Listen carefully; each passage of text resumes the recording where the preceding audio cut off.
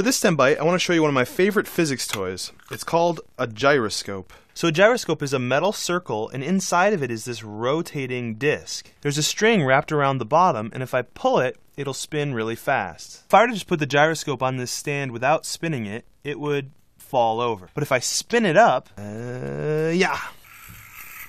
That is so awesome! It stands up on its end. This is due to what's called the conservation of angular momentum. While this thing is spinning, it has a ton of angular momentum, kind of like a momentum of rotation. And angular momentum is one of those quantities in the universe that's conserved, like energy or charge. When I set it right here, the angular momentum is like it's pointing in one particular direction.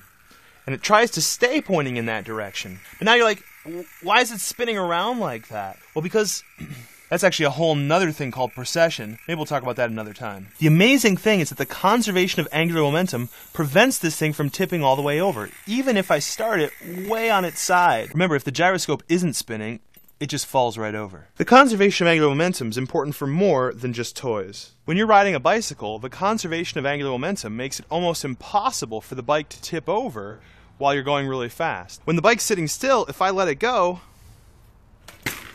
it tips over. But if I were to give it a push forward and let it go, it keeps going a long ways. Oh, oops.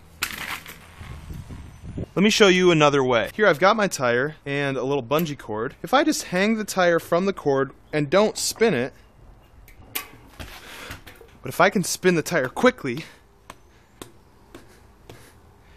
and then let it go, the tire will actually stay upright.